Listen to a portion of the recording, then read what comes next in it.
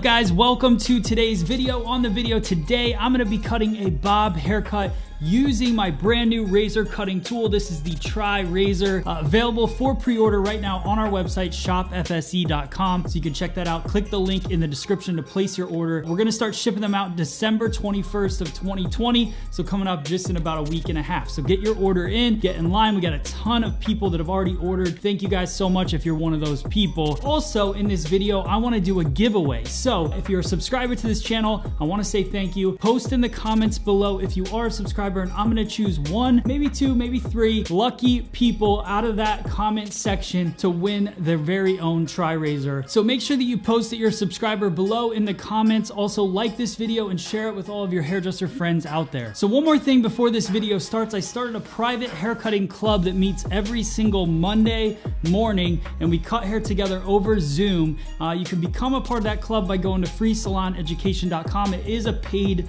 subscription, so you pay $50 a month, and we do classes every single week together, hands-on, over Zoom. It's really, really fun. We're seeing a lot of growth in those stylists. So if you're looking for a stylist that trains with me, go to stylistlocator.com, put in your address, and you'll see some stylists come up. If they have a blue check mark next to their name, that means that they train with me on a weekly basis. So go to freesaloneducation.com to sign up for my virtual cutting club, or just download the FSE Now app, click membership, and upgrade to the virtual cutting club membership. You'll have access to all the past classes that we've done, and then also we'll get all the alerts for the upcoming Zoom classes every Monday. All right, guys, can't wait to show you this haircut.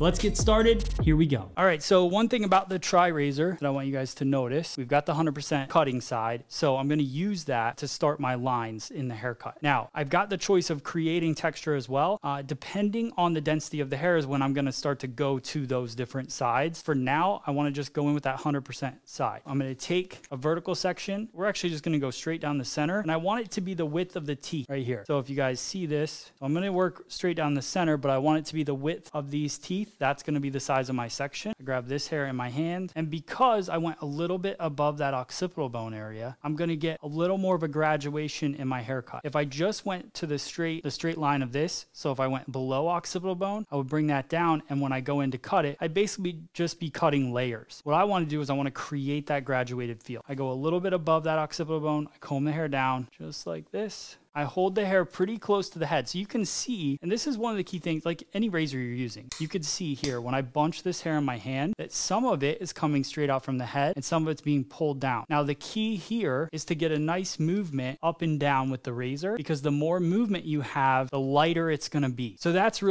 should be your main focus here. I'm gonna comb the hair down, hold it in my hand, and then I'm gonna take my razor and I'm just gonna work up and down just like this until I get through this section. You'll start to see that I'll get a little slight bevel with the weight. Now I'm gonna take another section here right next to it. I've got my guide from the other side. I'm just gonna work up and down until I cut through. Now I'm not so worried about this hairline and what that looks like yet, because I can either go in, pinch the hair and cut it like that, or I can go in with my scissor and define the line depending on the look you're going for. If you want a more textured look, then this is gonna look great. If you want a more precise look, a more precise line, you can go with your scissor in the dry cut, define it that way. Hair comes straight back, and then right here. Now we over directed everything back a little bit. So what you'll see from that is that we start to get a little bit of a forward line happening, and that's what we're going for. So now I'm gonna take down the left side, and I'm gonna continue to work up the head. Comb the hair down. And this is the great thing about a razor cut, is you can take thicker sections because you create softer lines. So you don't have to have quite as much. It's not that you don't have to have control, but you don't have to have quite as much control with the weight because it's softer. So again, I only take as much hair as will fit in the razor, and now I'm gonna elevate just slightly above. So just like that, and cut through. Same thing, slightly elevate now because I'm working up the head shape, and I'm just gonna cut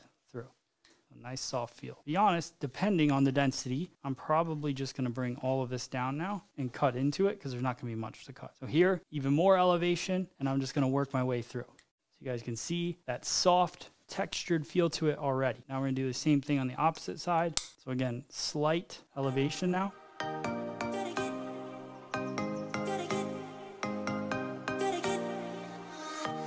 Here's where the sectioning really comes into play as well, because as we work through that separated the front and the back. The great thing about this when cutting a bob, whether you're cutting with a razor or scissors, is that when you split the front and the back at the hairline, instead of going up here behind the ear, you actually allow yourself to not create that hole because all that density is the same. A lot of times we bring this hair into the back to cut it, and when we do that, we're over directing it, but it's not the same density or it doesn't have the same part of the hairline, so you end up with some shorter hair on the one side. It's always my goal whenever I'm cutting to use that sectioning right at the hairline so that I don't create a hole or things that I don't want to have in the haircut.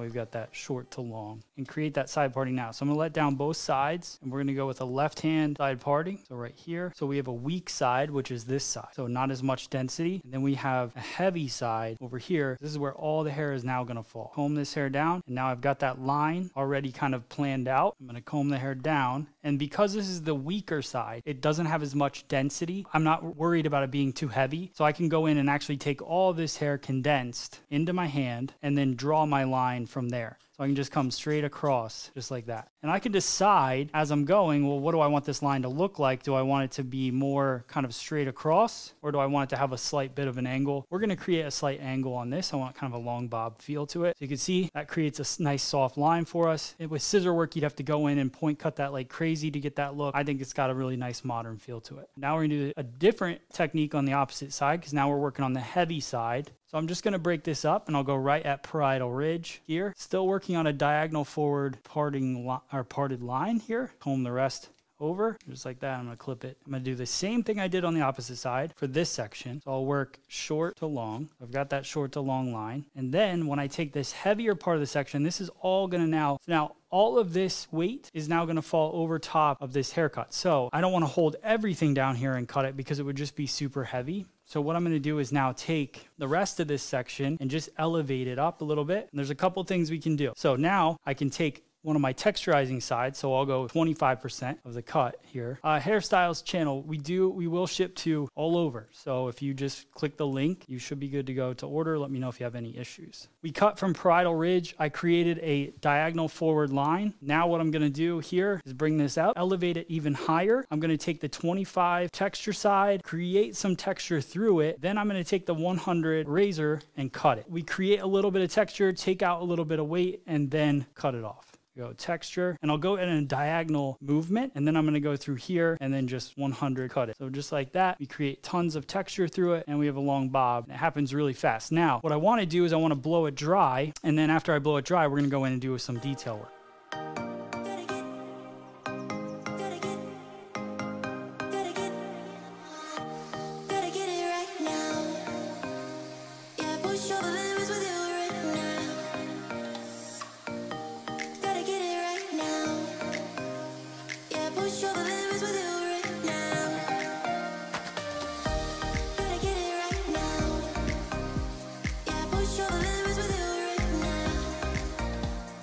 Now what I'm going to do is I'm going to go in and do some detail work. Now I'm not going to do it all with the razor. I will do some of it with it because I want to show you guys how you can combine two tools to create, the look you're going for. So right here, we created a really quick bob haircut. And now what I'm going to do is go in with my scissor. This is the 5-inch scissor here. And I'm going to cut a perimeter line. So you can see you got a nice soft graduation right here. And then that perimeter line is all we're gonna really work on. So right here, using the tip of the scissor blade, go through. You can see how you can already start to define that line through it.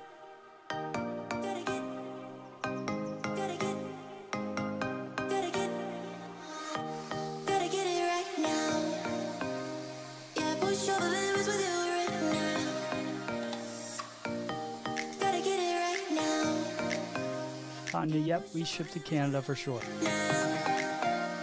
Yeah, this mannequin did have previous layers through it. Nothing crazy, but there were some.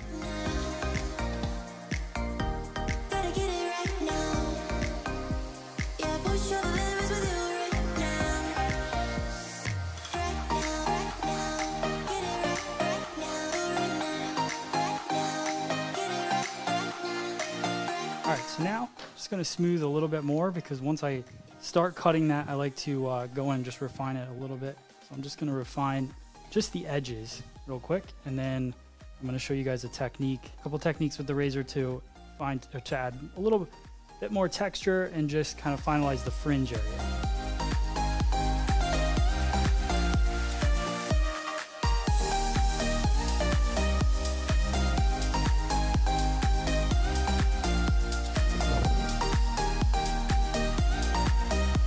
I like the texture that's already there.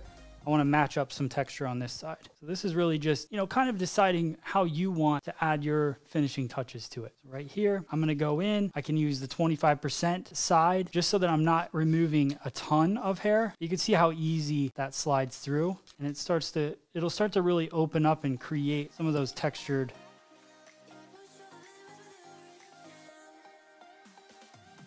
That softens that a little bit. Now I'm going to cut side fringe, which is really simple. You just take a triangle out of this front fringe area. Find the parting first. Take a triangle out. So I got this triangle. I bring it over. Got my 100% side. And I just work through just like that and cut.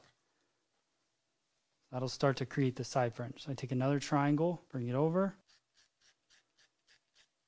So now it's removing tons of weight from that fringe area, making it nice and soft and creating that angle at the same time. I'll add some texture spray to it.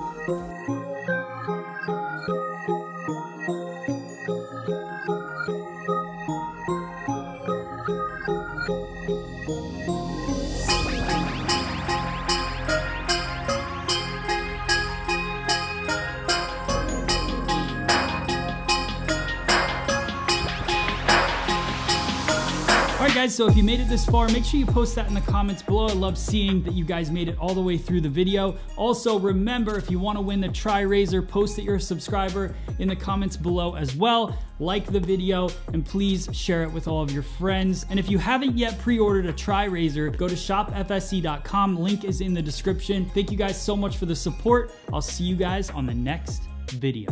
Thanks.